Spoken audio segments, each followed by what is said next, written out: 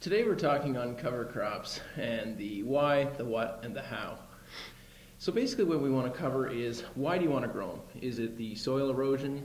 Do you want to have weed suppression, nutrient sequestering, or a combination or a culmination of all these together? So I'll talk about the what to grow. So really, a great place to start is the Midwestern Cover Crop Council. They have a website, and on that there's a great tool to essentially select what you want out of your cover crop. So like Aaron said, you could have nutrient sequestration, you could have working on compaction, you could have soil structure. So you click off whatever goals you want, and actually you prioritize them to which one you want first, second, third.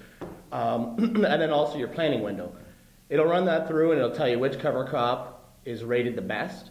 And then that's a really excellent tool, so then you can actually really filter down to what you want to grow that cover crop for. On my own farm, I always like to look at the seed-to-end ratio, depending on what I'm looking to get from it. I always kind of pick a goal of about 20 to 1. This way you'll mineralize the nitrogen. Otherwise, if it's above this, 30, 40, 50 and above, you'll actually start to pull nitrogen from your system to break down that cover. And the other thing is when you're looking at the whole cover crop system is how are you going to deploy that? The easiest way, if you're first time, if you're really looking into cover crop, there's been a lot of buzz. This is the year of soil health, so it's really important to start thinking about cover cropping. So the easiest place to do it first is after wheat. You're going to get a good stand. You really have a big variety of different cover crops to plant.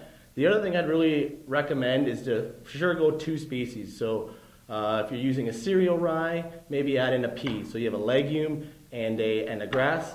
So when you add those two different crop types, you actually can produce a higher biomass because there's a lot of synergistic effects that happen there.